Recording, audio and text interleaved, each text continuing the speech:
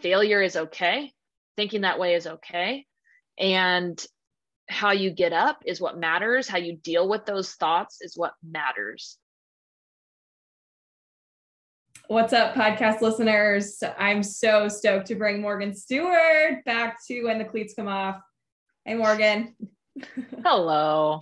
Hello. Man, I've been wanting to do this conversation forever. Like, as soon as we finished our last conversation, I was just like, I can't wait for conversation number 2. Strictly because we dabbled a little bit into mental health and defense club, which you started, which we'll get into.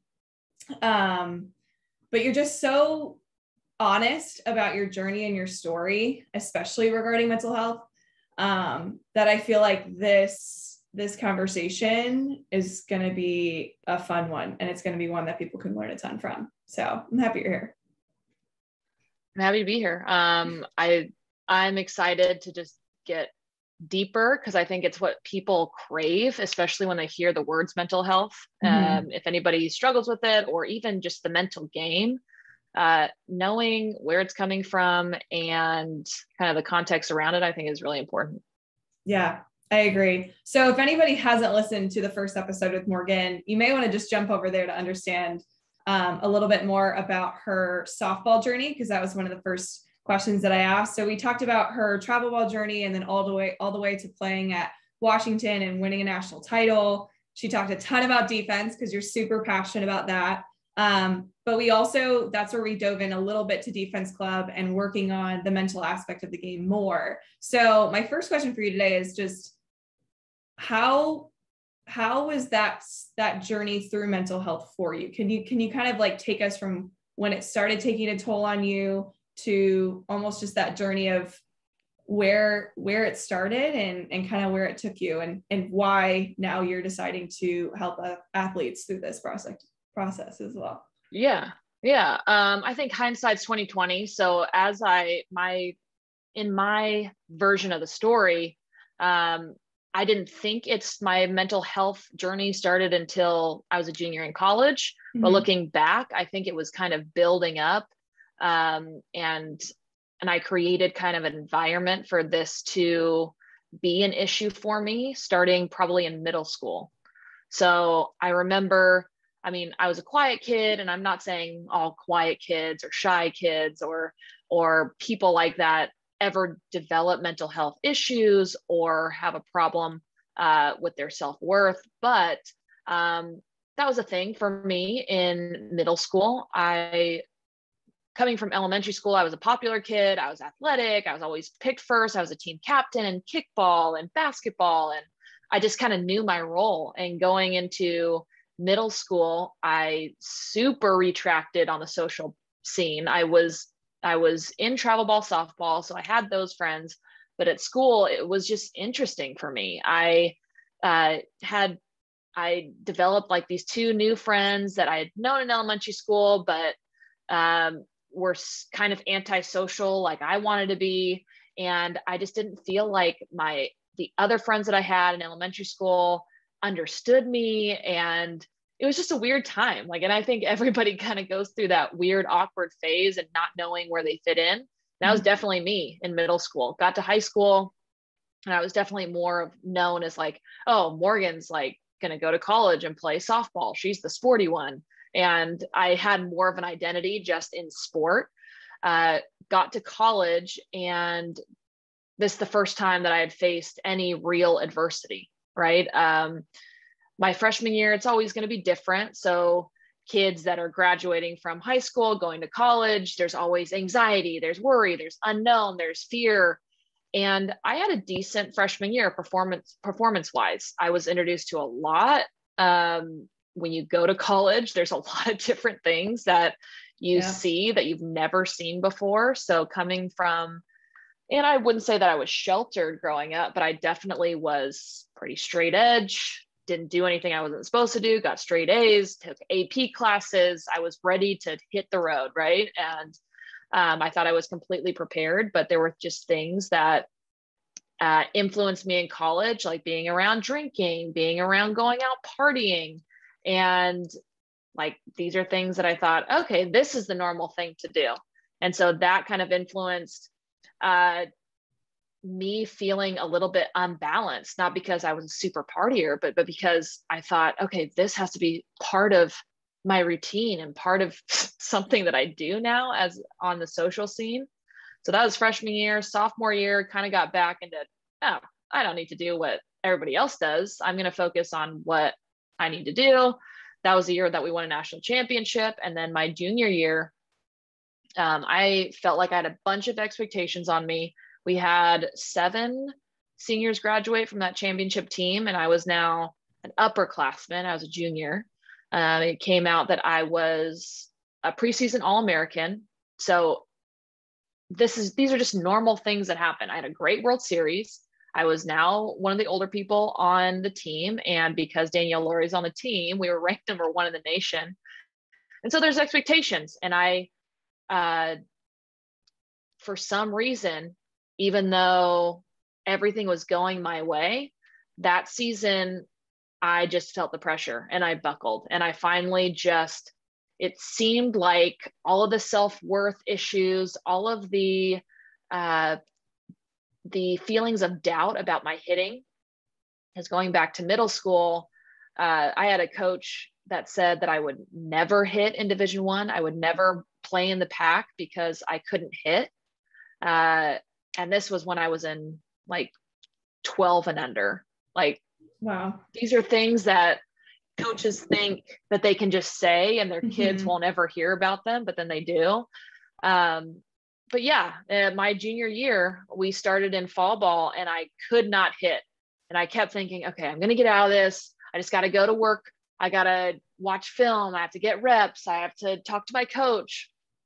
And yeah, that was the start of me thinking that it was a physical thing when it was really so mental. And that's where kind of the idea of Defense Club came from. I think that my junior year started as the mental game. Definitely mental game. Like, you're in a slump. All right, how do you deal with it? How do you recover from failure? How do you create that resiliency, persistence, and get back into competitive mode instead of like angry, sad, frustrated mode, right? How do you flip that? And then when I didn't have any skills to support my mental game, I started kind of fading into this person that didn't talk to her parents or family. I lived in California. I was going to school in Washington. So I kind of backed away from my family because I didn't want them to know that I was having a tough time, backed away from my teammates. I was super stubborn with my coaches because I didn't want to make these weird adjustments that I've never made before because I know how to do this. I can do this myself. And I was just that person. Yeah. And did it feel like weakness? Like it was a weakness talking to your coaches about this? It felt like I was failing over and over again because I didn't know the answer. And I couldn't be even strong on the outside at a certain point. Like, talking about it, I would get so upset. Yeah. So that's when it started shifting into a mental health thing for me, because I got depressed. I had anxiety when I was playing. And I think that is a big thing that athletes deal with, is not just being able to work on their mental game, but knowing that, hey, if we don't fix this problem, and it's just going to wear away at you because your identity is so closely tied to you as an athlete and you as a performing athlete.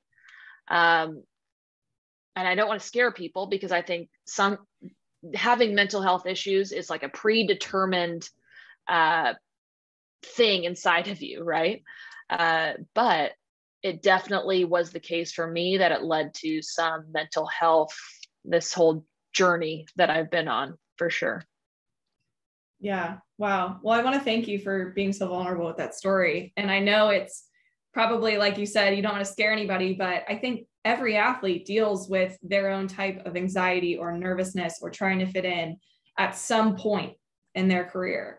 And I'm getting a sense that you started Defense Club simply because you want to help the athlete who doesn't know that it exists yet or even the one that's in it, but like try to help the athlete before it happens so she knows what to do when it does come to them.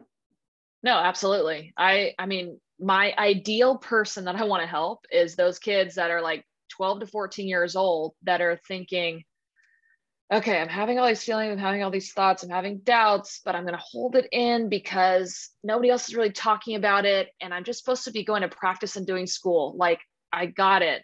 I don't need to go to my parents and ask them for help. I don't need to talk to anybody about this. I got it. So Defense Club is literally made for those kids that are not even to the point of struggling, just thinking, these thoughts are so normal. Yeah. Like that is the message that Defense Club is trying to express is it is okay if you feel like you're not confident right now. You're not supposed to know who you are yet. You're not supposed to have this super concrete identity. You're not supposed to have all the confidence in the world. It grows with reps, with experience. And so just having that message very clear is failure is okay. Thinking that way is okay. And how you get up is what matters. How you deal with those thoughts is what matters. So that's the biggest thing. Yeah. And it sounds like just putting in the reps on the non-softball specific side and putting in the mental reps are how it starts getting easier to get through something.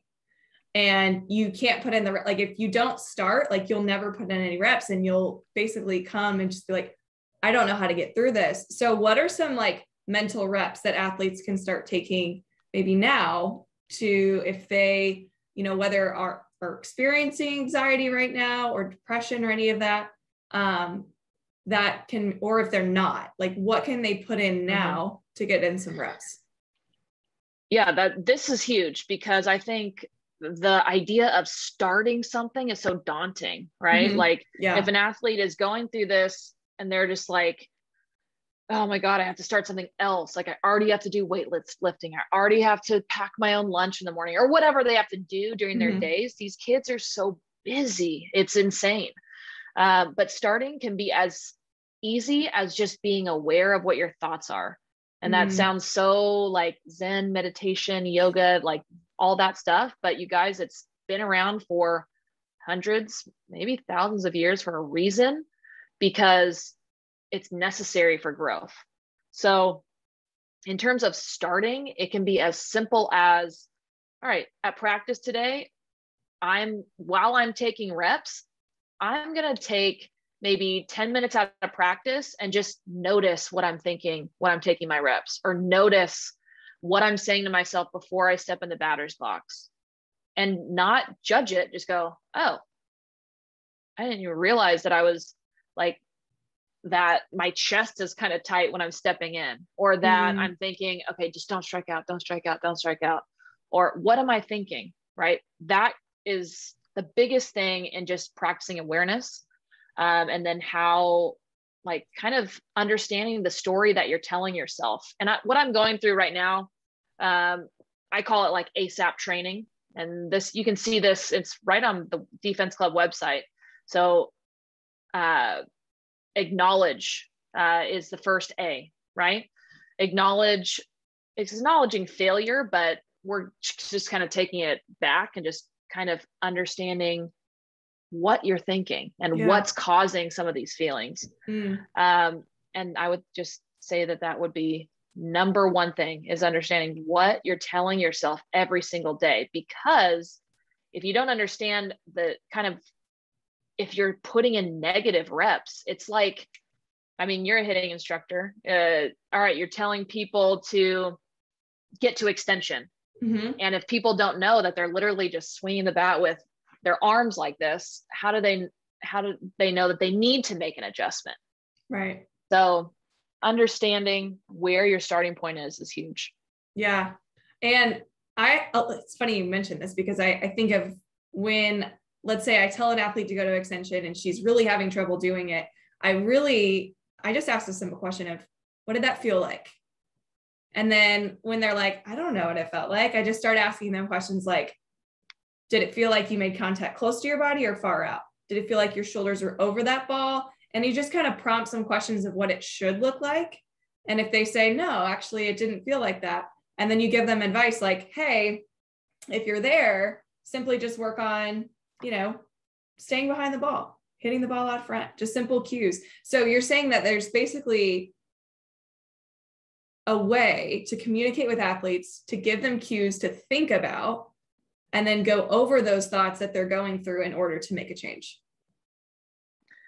I'm saying that mental practice is obviously just as important as physical practice, and mental practice, you can make adjustments just like physical practice. So those cues are going to be a little bit different and probably harder to feel for athletes, because they can't just look in the mirror and go, what am I thinking? They can't right. Look in the mirror like they can to get to extension. Okay, are my palms facing up? Are my elbows bent? Or are they straight? Right. Mm-hmm. So one of the things, or the next step in ASAP, right? ASAP, spot your defensive personality. There's a quiz that I have on my website as well that they can go through, take the quiz, and it will pop up 3 different personalities, which I should probably update this because I know that there are more than 3 personalities. Mm-hmm. But one of them is the escape artist, right? If you take this quiz and it populates, all right, you're the escape artist, you're the girl that when you fail, you just don't want to talk about it. Mm-hmm. You back away from everybody, you go to work, you want to get out of there. You don't want to talk about your failure, you don't want to dissect it. None of that. You don't want to face it, right? Yeah. Is there shame involved there? Well, yeah. I'm an escape artist. So I basically describe myself. You don't want to admit that you did something wrong. You don't want, especially because you've worked so hard at doing it right, that when you don't perform, it's like, oh my God, I'm really a failure because I actually really wanted to do well. Right. Mm-hmm. And so you'll see, anyways, in terms of adjustments, when what you're talking about, if you kind of identify as this kind of personality, what are ways that now that you know that you do this, how can you combat that? All right. If I'm an escape artist, I don't want to talk to anybody. Okay. Why? Mm-hmm. Why? Just like you said, all right. Are you ashamed? Are you afraid that somebody's judging you, your coach, your teammates, your parents? And what adjustments can you make? You don't have to go up to them and say, hey, are you judging me? It's not the kind of adjustments we need to make, but in our mind, we're flipping our mindset. Instead of being nervous or scared or angry that people are judging us, right? You just go, you know what? These people want the best for me. If this is like really a feeling that I can't get past, maybe reaching out to somebody is going to help me. That's good. So that's A. What's the next A? A is activating defense. So in this step, right, maybe reaching out to people is something that you do. Maybe journaling about your feelings is something that you do. And that's another thing that people have always told me to do. All right, hey, journal. Maybe you need to understand what you're going through a little bit. And as an athlete, I'm like, I don't need to freaking journal. Like, I don't need to do that. I know what I'm going through. I don't need to read it again. But in the moment, a lot of these thoughts can be super detrimental to you getting over a failure, mm-hmm. right? And you just don't know all the things that your mind can do, and it can snowball and just make it worse. So activating defense is just implementing some way to make an adjustment, right? And these ways can change. If journaling doesn't work, try something else. If listening to a pump up playlist doesn't work, try something else. If doing a defense club course and understanding what are the things that you might be saying to yourself instead of negative thoughts, affirmations, right? Like visualization, doing different activities that can take the place of negative thoughts are super helpful. Mm-hmm. If any of those aren't working, change it, right? This is where we are trying to create a routine and a pattern for ourselves. Yeah. I know everybody talks about journaling. I have my way of teaching journaling. How do you teach an athlete how to journal? One of the easiest ways is to have kind of a template and just have, we do this for the ASAP training. I'll just write out ASAP. All right. What are you dealing with right now? Like, either is it the feeling of being anxious? Is it, and why are you anxious? Right. And they just write out, all right, this is what's going on. Spot our defensive personality. What's the thing that's holding us back? Because the A might be, yeah, I'm really anxious that my parents are going to watch me play and I'm not going to do well. So that's kind of the thing that we're dealing with. But then the personality trait is, and because I'm nervous, I'm kind of not going all out, or I'm not swinging as hard as I can, or whatever the way that they're dealing with it. And kind of like, unhealthy is not a good word, but in a way that's not letting them be their full best self. They're dealing with it in some way. Mm-hmm. And then the next A is, all right, what are we going to think differently? How are we going to pivot and shift our thinking? Or what are we going to do differently, even physically, that's going to help to alleviate this anxiety or what I'm doing, right? Mm-hmm. So maybe that could be having a conversation with my parents before we get to the game, going, hey, I'm kind of nervous to play in front of you guys. And even having kind of an open conversation. That's something else that we talk about in Defense Club. Having this open dialogue is so healthy between parents and kids that even that can lift a lot of anxiety. Yeah. So having a conversation or going, hey, mom and dad, just for like the first inning, can you guys sit in the outfield instead of right behind home plate? It's like a lot for me, right? And then P is, that stands for practice. So getting reps with this Mm-hmm. same thing over and over. And that's so critical. And even if you adjust what your second A is, that activate defense, even if you adjust what that is and still get some reps doing it, then you'll be able to know what works for you and what doesn't. It sounds like ASAP is basically just a practice plan. Like, it's literally when you feel out of control, when you feel like you can't control anything at this point, especially your thoughts, ASAP is basically just, here's how you can control what's happening. Here's how you can see it. And it's all written in front of you. And what I think is kind of cool about journaling is, like, when you do that practice once, the first time's the hardest, simply just because you're like, okay, how do I feel these things? How do I know what my thoughts are? But like, once you do it once, you now have a game plan or a roadmap of how to do it again. And then, like, as you keep writing more, you're fine tuning how you're thinking and how you're adjusting. So if you ever do go back to a previous thought or feeling that was negative, oh, I've gone through this before, and here's how I got out of it. You literally have like the tools in your toolbox that you've created on your own. Exactly. Because we listen to so many people talk about, all right, how have you been successful? Or why are you confident? And somebody's answer could work for you. Mm-hmm. Okay. Yeah, I just practiced every day and I did this and this and this. Amazing. Like listening to Lauren Hager speak or Sierra Romero speak, or like, I don't know, just anybody that just seems like they exude confidence. Lauren has a completely different personality than I would. Mm-hmm. I can't, like, I'm just not her. Right. So if I was to listen to her speak, it's kind of like, oh, okay, well, I don't think like that. So am I going to be successful? Doing your own practice and creating your own flow like that, I think it puts the steering wheel back in your hand. Mm-hmm. Right? Totally.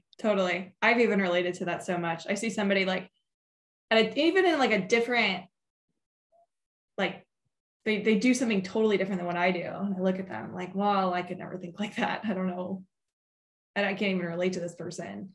But it's like, as you're doing this, you're creating who you want to be by going through this. You're like, okay, well, I got through this. And simply by going through it, you're going to feel more confidence just because you're like, wow, look at this. Look what I did. You can like see it.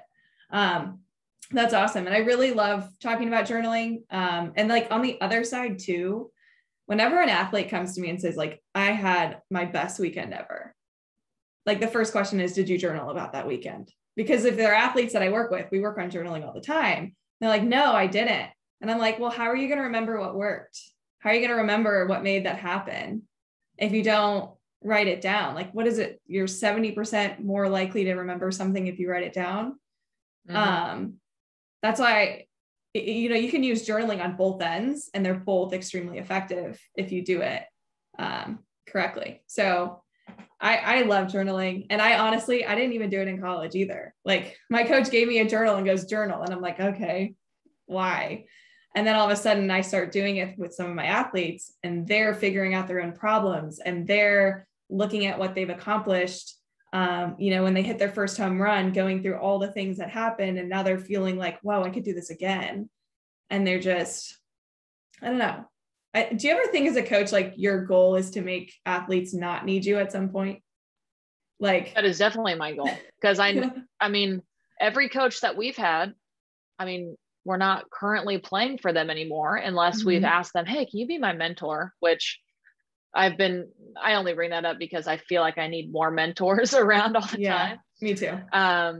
But yeah, eventually our coaches go away, and not because we don't like them anymore, we don't need them anymore, or maybe because we don't need them anymore, but we move teams, or we grow up, or we stop playing softball. And yeah, absolutely. If you're a coach, I want to get as much information as I can to my kids until I can't see them anymore. And that's exactly why I felt like I needed to start Defense Club as soon as possible. No pun intended there, but because I felt like there were so many kids that were getting my physical side of defense. Like, all right, we got our fielding position dialed in, we got glove work, we got footwork. And it's so funny when you actually talk to the girls and they go, okay, what do you get out of lessons, or hanging out with me or the girls in their lessons?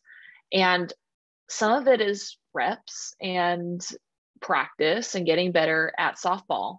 And 50% of it is, I love building relationships. I love the friendships that we make. I'm building my confidence. I'm learning how to have better presence. And it's like half of what you come here for, we work on it, but it's not in my practice plan. Mm-hmm. And I want to devote so much more to it. So I don't know. It's super important to be able to communicate those things, I think. It totally is. So you mentioned the 3 personalities. I'm just really curious what the other 2 personalities are. Oh yeah. So the 3 are escape artist, which I already said, rage machine, which is, we all know this person because it's the one that we don't want to be around after they strike out. They kind of wear their heart on their sleeve. They're super emotional. They will throw things. They'll cry. They'll yell. If you have a rage machine that ever plays first base after she strikes out, she's firing ground balls in the warm-ups, and you're just like, dude, don't make me look bad over here. That's so true. I never thought about that. Yeah. So that's rage machine. And then yes girl, or yes person, because Defense Club is not just for softball players, it's for all sports. But yes girl is somebody that they strike out and they try to have no emotion, or they keep smiling or something, right? Coach brings them over and they're like, hey, you're doing this and this and this. And they're just going, okay. And you know that they're just angry or sad or kind of taking everything in, but they know they can't go anywhere, but they're not really listening to the adjustments. Mm-hmm. So, yeah, those are the 3. And it's interesting because I'll have people take this test, and a lot of people that do defense club are escape artists. Yeah, because they're attracted to you and what you put out there too. Yeah. So I hope that more of the different personalities come on in, but it's cool to have kind of those three different people represented. I do think that like Lauren, I keep using Lauren because she's like top of mind because I just talked to her about this, but she took it. She's like, I'm not any of these. I'm like, yeah, I know. Like, I see that now. Because when you take the test, it's like, all right, when you strike out, do you go to the end of the dugout and don't want to talk to anybody? Do you listen to everything that your coach says, even though you're still thinking about swinging and missing? Do you throw your helmet or yell at a teammate for being in your way or something, right? And all of them are like so extreme, except for like, okay, obviously escape artist, right? That's like the most mild one. But Lauren's like, yeah, I don't do any of that. I just get on the fence and I like start cheering. I'm like, were you always like that though? Like at your weakest point? Because that's where I think I'm trying to hit these kids or athletes. Yeah. Is in like, what's your instinct? Even if you don't do it right now, right? What's your instinct of, do you just not want to talk to anybody? Do you want to throw your helmet? Or are you listening, but you're not really listening? Right. So she goes, oh, so how I would play when I was 12. And I'm like, yes, what? Mm-hmm. Of course. Yeah. So then we got to it eventually. That's funny. As you describe these, I think there's also like a denial person, like someone that's in denial. Like, how could that happen? Or it was somebody else's fault. Like it was the umpire's fault for calling. Like, I feel like there's that athlete too. I'm just thinking about what I've seen. Yeah, too. No, I need you to take this quiz because I think right, I put that. Yeah, I put that under rage machine. Like you blame somebody else and you yell at them. But I do think that you're right, because there are some people that are like, oh, it wasn't me, it was her, or it wasn't me, it was the umpire, like whatever. Yeah. And that's, you're not being super passionate or angry about it. You're just like, well, I don't have any responsibility, so deflect. Right. That's so interesting. Could you be a mix of two? Because I'm thinking of my game, and I think the escape artist and the rage machine. Like sometimes I would get so upset, like especially when I was at my worst, my rage machine would come out. And people were like, don't talk to Ashley. And I had like, one or two people that I could talk to in that situation, but everybody else was like, I don't want any part of that. but I do think I was also an escape artist like you a little bit too. No, yes. That is part of like the technology that I'm not in charge of being like, oh, you are equal parts, all three of them. I need to work on this quiz a little bit more, but right. I want you to take it as is and see what you get. Yeah. I'd really like that. I'd have to put myself in like my college self at least to try to see. Because sometimes it was just, a mixture of all three. I love that. So you mentioned like when athletes are at their lowest of lows, do you have a specific moment that was maybe your lowest, and how did you get out of that? My lowest was probably, it's tough. Okay. So we were ranked number 1 all year, my junior year. Right. Mm-hmm. And I didn't hit literally all year. Yeah. And, we got to the World Series and we were 2-out that year. And after the game, I have never done this in my entire life. I walked up to my dad and I sobbed crying in his arms. And I remember feeling guilt doing it because, why was I so sad when I could have done so much during the season? Why was I so sad? If I could have just gotten a couple more hits in the World Series, we wouldn't have lost. And I felt guilt doing it, but it was almost like I couldn't help it. I had been holding in so much and I just lost it. And even though it was done, it was over, that release of crying with my dad, I'll remember it a lot forever, because I know that my parents were worried about me all year. I know that there were other players or parents that I was afraid of like seeing this happen, but I couldn't help it. So that was like the start of my recovery, quote unquote, because it was at least I was letting somebody be there for me. Yeah. So I guess that wasn't the low, but that's a memory that I will have forever. So the low part, I guess, is just going through that and feeling like I couldn't be around anyone because I didn't want to break down. I knew I had to keep going, or quote unquote knew I had to keep going, because if I didn't practice, if it was just going to get worse. Right. So I thought I was the only one that could do anything, which I'm right. And if you're an athlete listening to this and you're going through a slump, you are right. You are the only one that can get you out of it.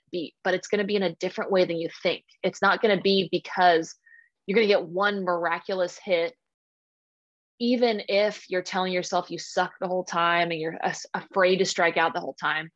The way that you're going to get out of it is by flipping the order of this. It cannot start with you getting a lucky hit. It starts with you going, you know what?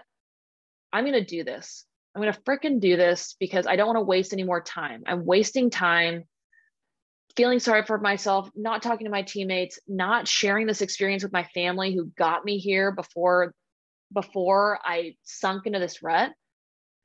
And going back, like, that's my biggest regret. I felt like I wasted a year of being able to, I mean, for girls playing softball, this might be their dream. I mean, some people might go and play pro or have a goal of playing on the Team USA or in the Olympics. But for probably vast majority of people playing youth softball, playing in the College World Series is their dream.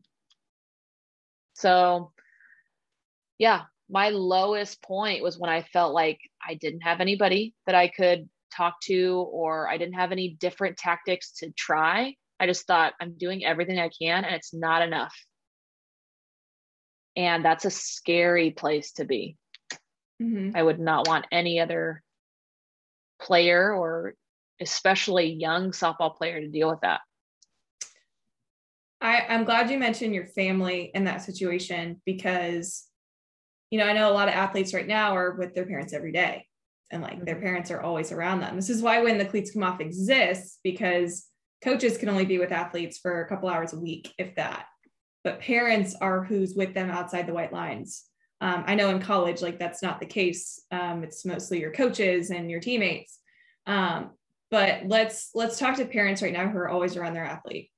What are some signs that maybe in that point that you were in, or something similar, that parents can look for to maybe see something that they don't normally see from their athlete, that can kind of help them understand that they're going through something right now?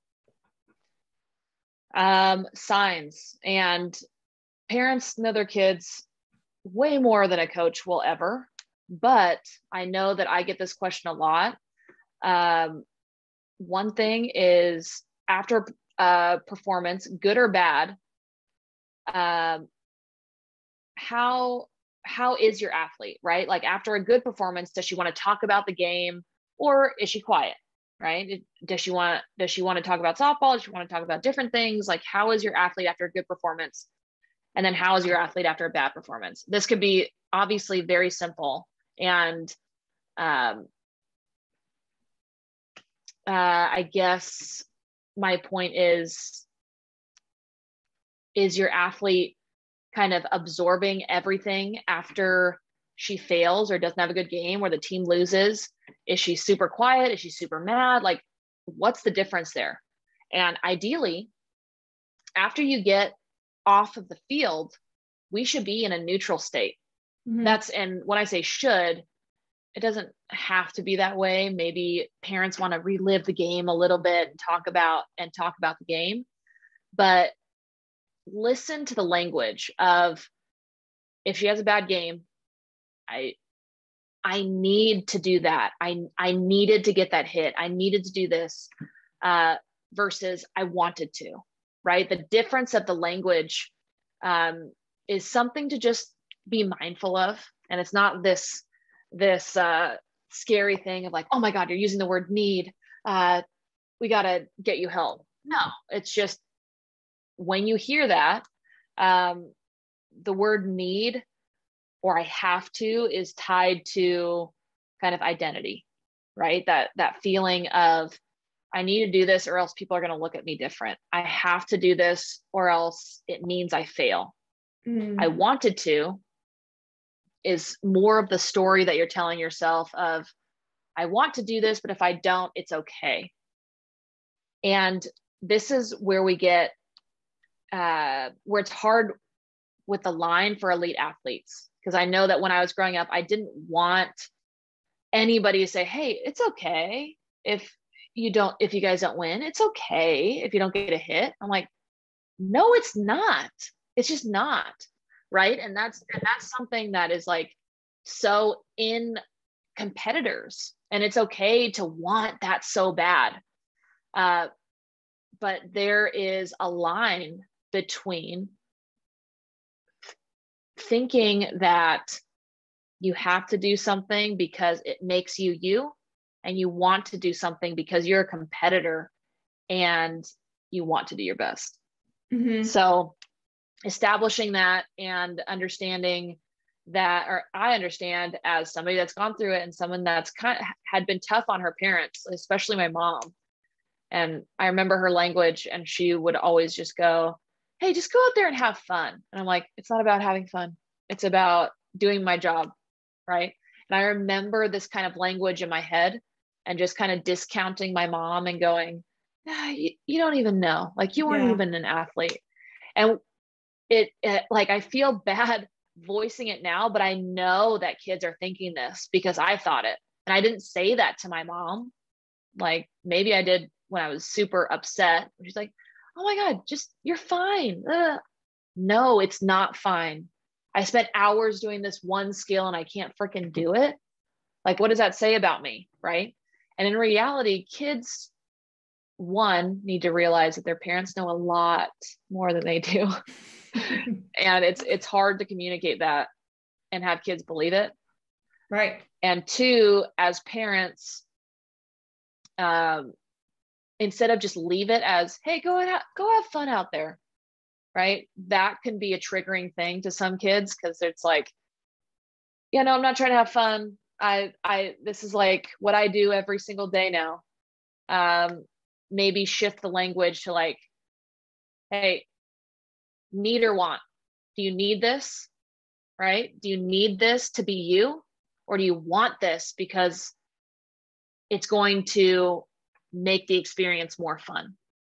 Right? And it kind of levels up that just the one-liner of a parent with such good intentions, right? Because what are sports? We have to have fun in order to learn and to get all the lessons that we want for sport and in life.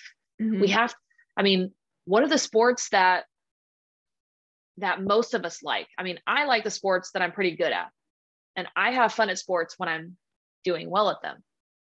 So if you say have fun, it's pretty much like, hey, go be great, because you're going to have fun when you're doing well. It's just, I'm definitely don't know what I'm talking about when I'm talking about parenting, but in terms of talking to a kid that is stubborn and that doesn't want help and thinks that their parents don't know what it's like to be a travel ball player that sacrifices weekends and takes themselves super seriously, I kind of know what I want to hear and what I don't want to hear. Yep. I feel that to my core. You mentioned parents having the best intentions for their kids.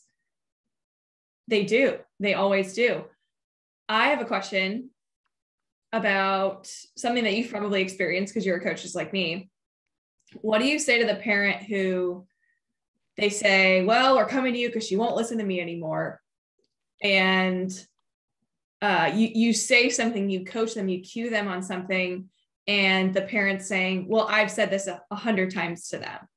I've said this so many times. Again, that parent has the best intentions in mind, but do you think that verbiage is hurting or helping your athlete? It's different for every athlete, but in that case, if they're saying that sentence to me in front of their daughter, most of the time I'll go, yeah, they're right. Listen to your parent. Yeah. You know? And then I'll say maybe two different things of like, this is how I explain it differently. So it kind of clicked for her. Maybe you guys can work on this at home. Mm-hmm. So it's anything that I teach, I want to be able to teach the parent and the kid. It's not just my secret relationship with the kid mm-hmm. of, all right, this is how we're going to get better. Don't tell your parents, right? No, this is a collective thing. We cannot get better unless the parent kind of knows what to look for when they're taking video, when they're rolling around balls, when they're pitching front toss in the backyard, or however they're getting their reps at home. It's not really going to happen if the parent's not bought in. And most of the people that are coming to us for lessons, they're already bought in, mm-hmm. right? They understand the value. But yeah, in that case of, oh my God, I've told them this a million times. It's tough, but I get it. Like, I don't want, when I'm a kid, I don't want to listen to my mom or dad. Like, I don't mm-hmm. think that they know anything about softball, but they've been to a lot of lessons. So there's things that they remember that maybe you didn't, or you forgot.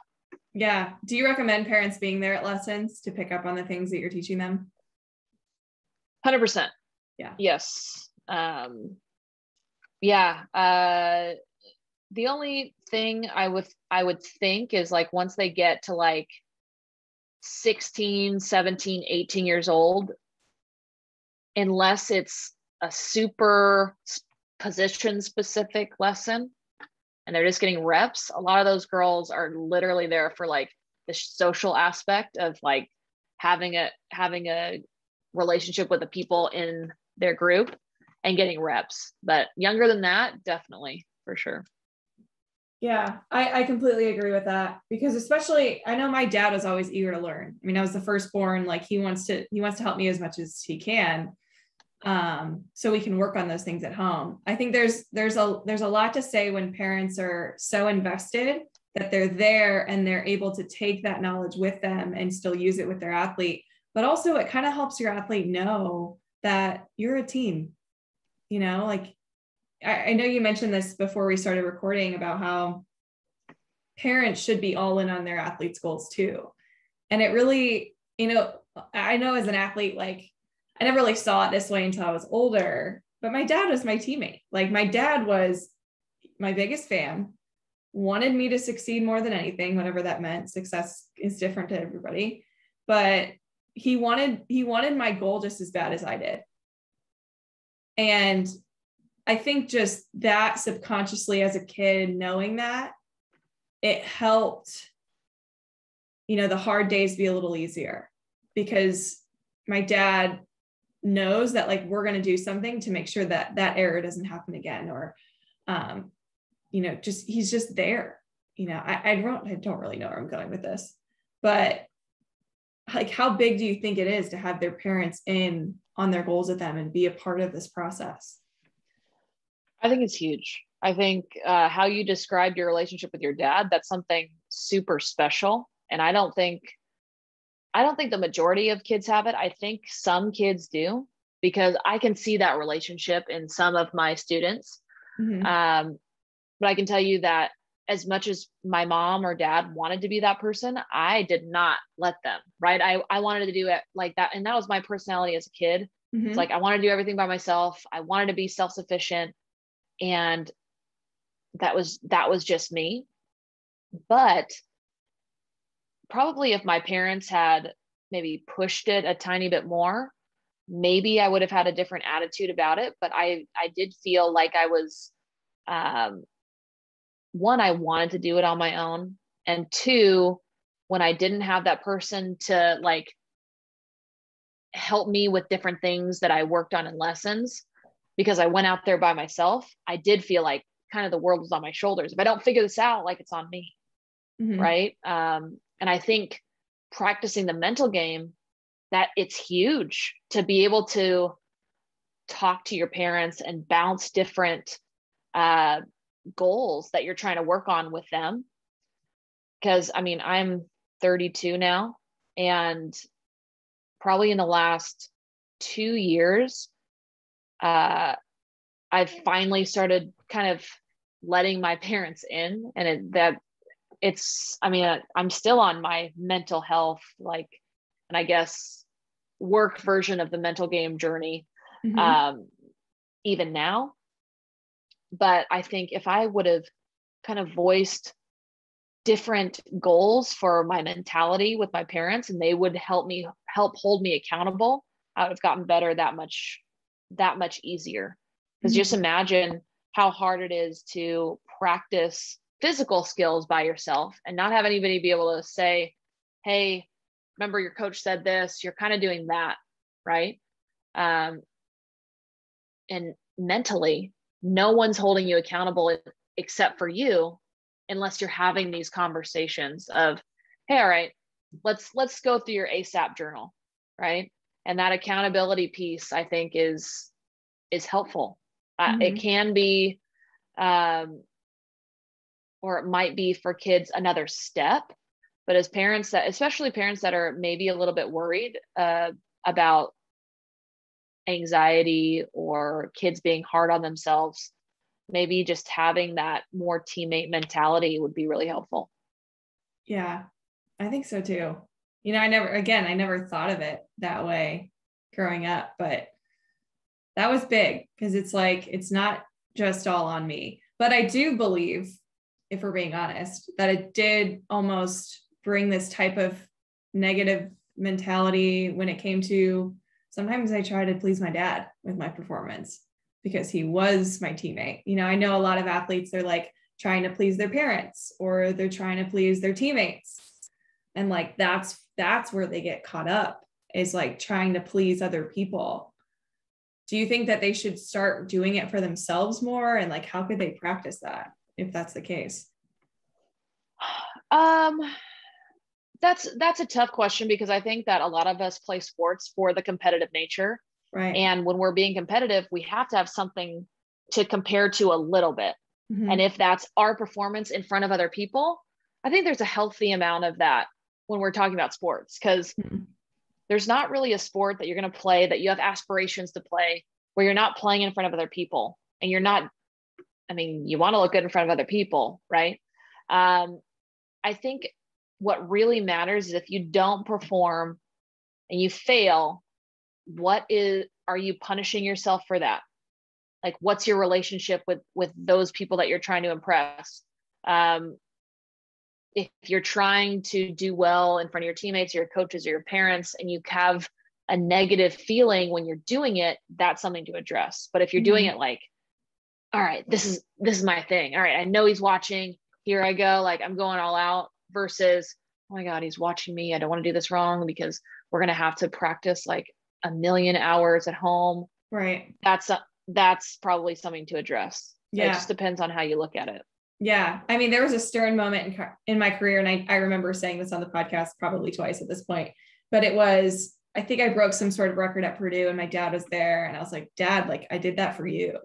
And my dad was so pissed. He was so mad at me. He's like, Ashley, why on earth would you do that for me? He was so mad. And I was just like, oh, what do you mean?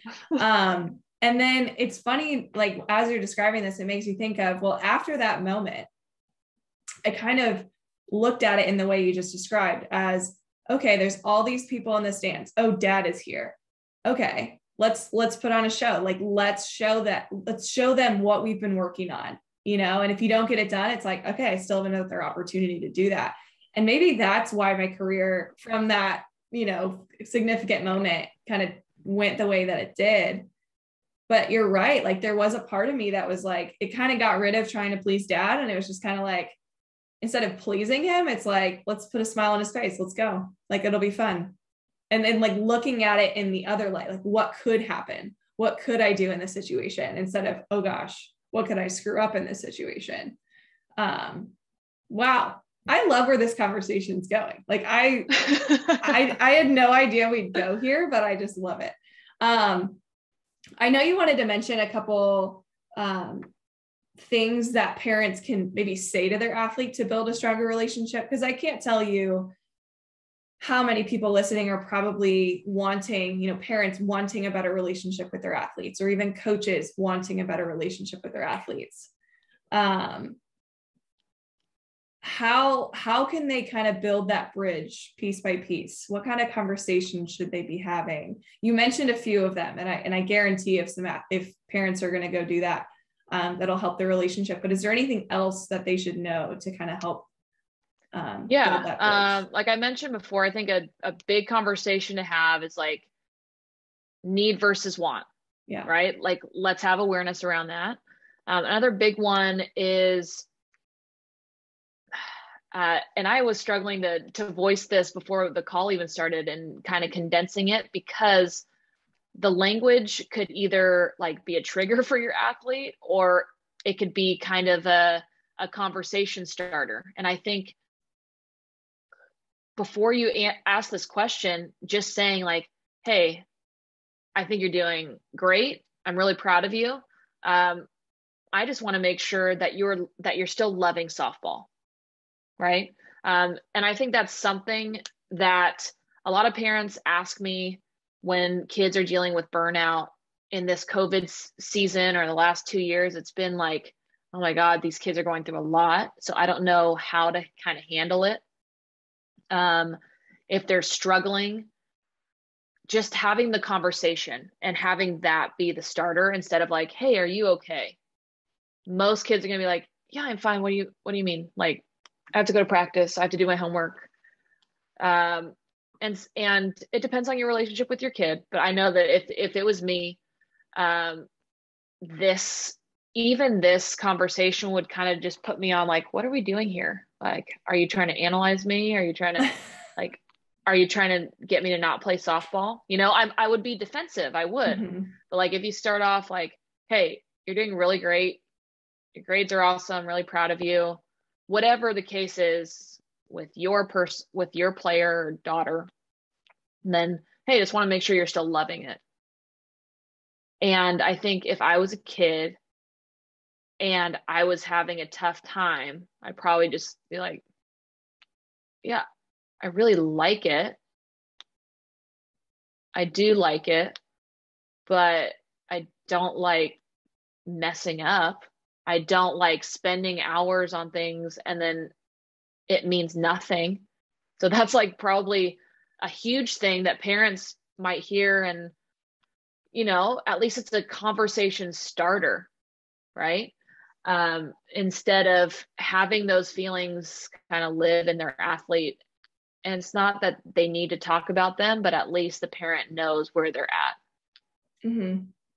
And I think even too, just asking, okay, if they're willing to go deeper, it's like, okay, what do you love about it? Like, what do you love about softball? What do you like about softball?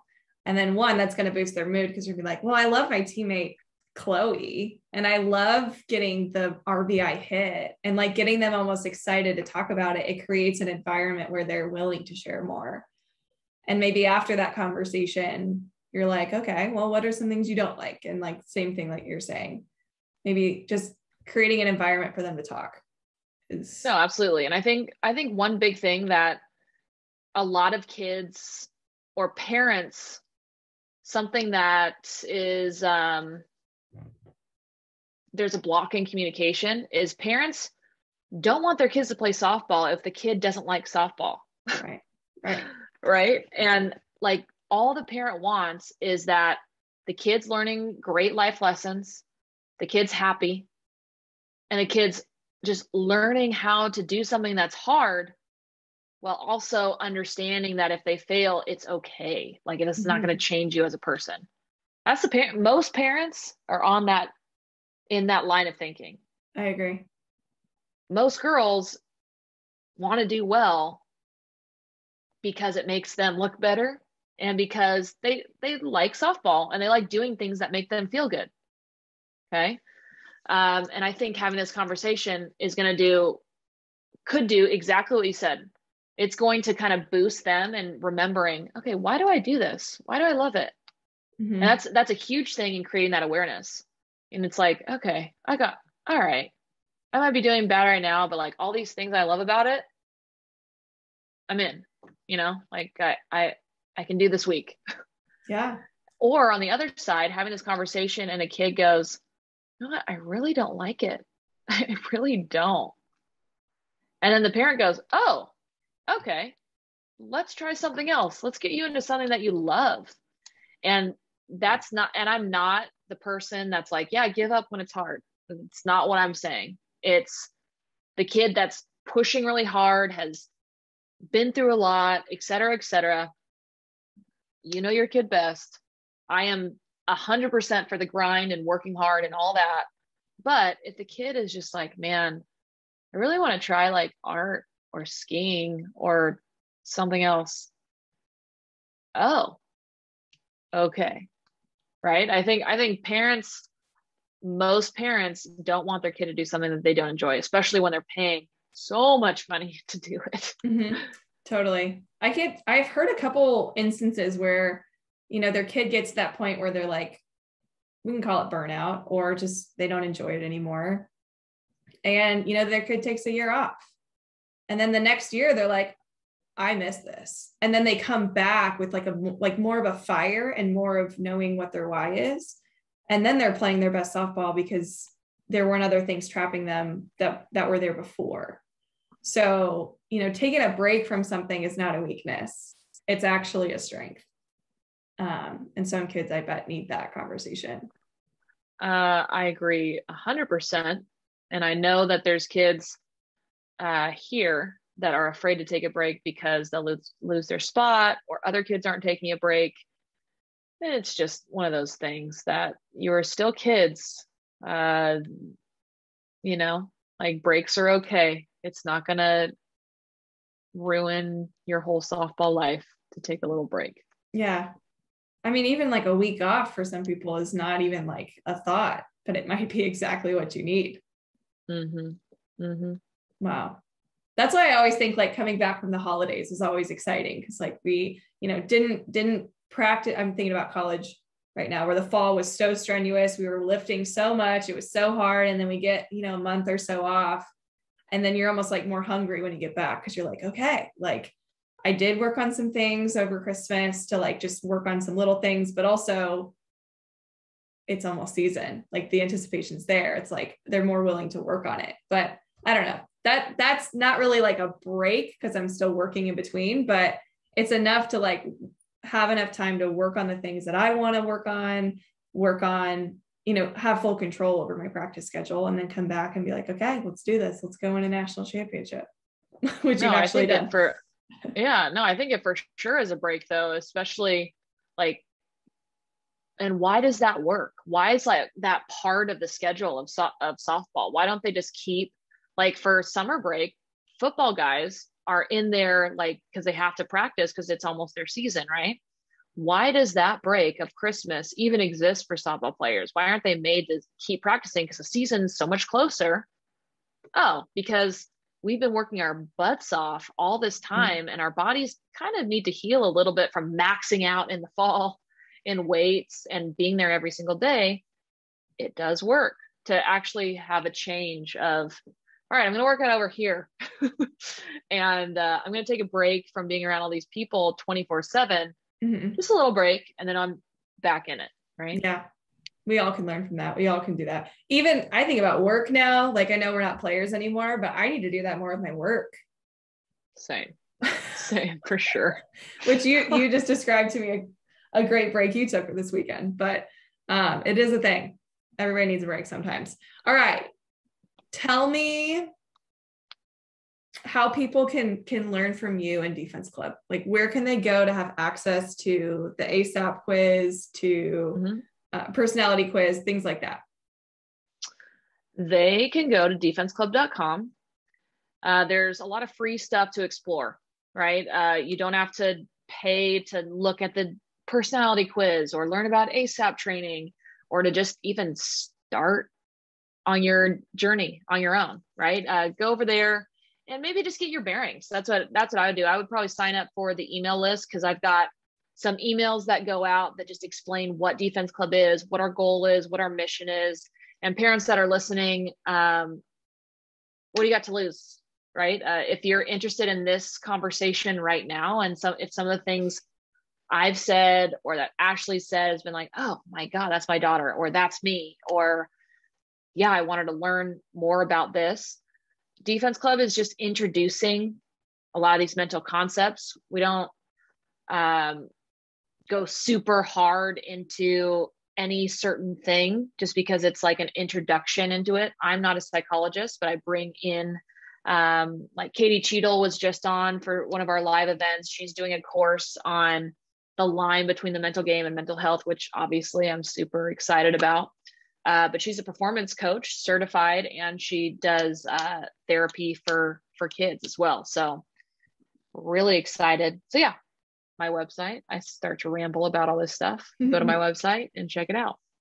No, I think every parent, if you are interested in this, should at least just have your athlete take some of those quizzes and go see what the results are. Like, I bet parents would be so surprised to see, which personality your athlete is, because you may know, but you may not know some things about them. And I think, like you were saying, the more there can be like conversation around this, the more you know each other better, like the easier this process is going to be. So go check that out. I want to make sure all of the links that Morgan just talked about will be in the show notes. I also think I'm just going to include, we've had a couple other mental health conversations, and Morgan's old episode will also be in the show notes for you to refer to as well. But man, I'm so happy you're here. I'm so happy we could dive deeper into this. But before I let you go, I want to ask you 5 rapid fire questions for 5 to Thrive. Yes. You into it? Tell me. You nervous? Yes. No. All right. Well, let's start with this one. I know how much you love working out, and how often is workout a stress reliever for you? Every time I work out, I feel better. Me too. Every time. Me too.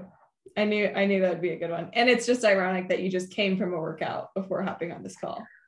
Yes. And I feel great. I love it. What's a go-to song for you to listen to when you just need a boost? Oh my gosh.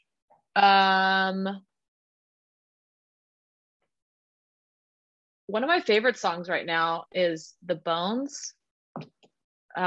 This one, I'm going to show you, Ash. This is like a random song. It's not like an athletic song. The Bones, Maren Morris, and I like the one, how do you say their name? Hoosier? Who's, anyways, their combo duet. It's really good right now. I may have to put that in the show notes too for everybody that's interested. I love it. I think everybody has like a song or two. Look up Lake City Drive. I just discovered these people. Lake City Drive. I think that's what it is. Yeah. They've got some good stuff on there. I like them. All right. Ready for the next one. I like it. What's your favorite or top like go-to rep? Like if somebody's dealing with anxiety right now, would be, I know you said like the first thing would be assess, but like, do you have like a favorite rep that you feel makes a very large impact? Maybe it's journaling, maybe it's, other types of stuff. Do you have a favorite? Move. Just like the workout, right? Help me move, or not get away to forget what you're going through. But when your body moves, it talks to your brain, right? Like we move, we release chemicals in our brain that helps us feel better, or just gets our mind off of just ruminating on the same thing. So I would say move your body. That's a good one. I oddly enough love going on walks with my dog for that reason. Like get your thoughts out. That's so good. Have to do it. I love that. Do you have a favorite sports movie? And what is it? For the Love of the Game. Yes. I like that one. I mean, A League of Their Own, obviously, is classic. Everybody probably says that one. Yeah. I mean, my senior quote did come from A League of Their Own, but for the love of the game that's a good one. Yeah, I'm gonna go watch it tonight now. Love it. Well, before I ask you this final question, I just want to thank you once again for coming back on and sharing your journey a little bit deeper, being vulnerable, but also for the impact that you're making on the game. Like, you are literally teaching athletes something that you wish you would have had. And, honestly, I wish I would have had this growing up, these opportunities that you're providing. So you're kicking butt, Morgan. Well, thanks for having me on. I mean, obviously I like talking about this stuff. So anytime I will come back and do it again. I love it. I love it. Everybody should go check out Morgan's stuff. So last question that I'm going to ask you is, what's one piece of advice that you could give parents of athletes that are going through this tough sport? One piece of advice for parents would be, man, I'm not prepared. Let me see.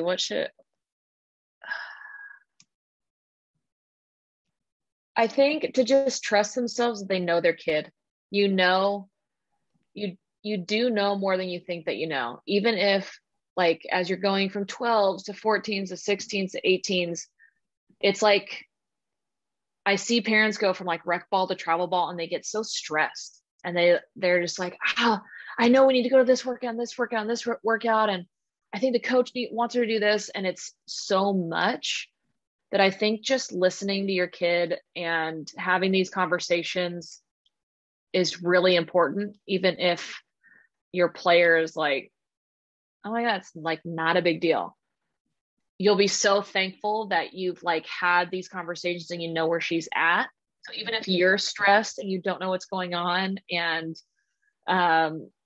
you guys are navigating it together, I think is really, really important. But I think biggest takeaway is like, your daughter and trust yourself. I think so many of the conversations that I have with parents are like, I don't know what to do.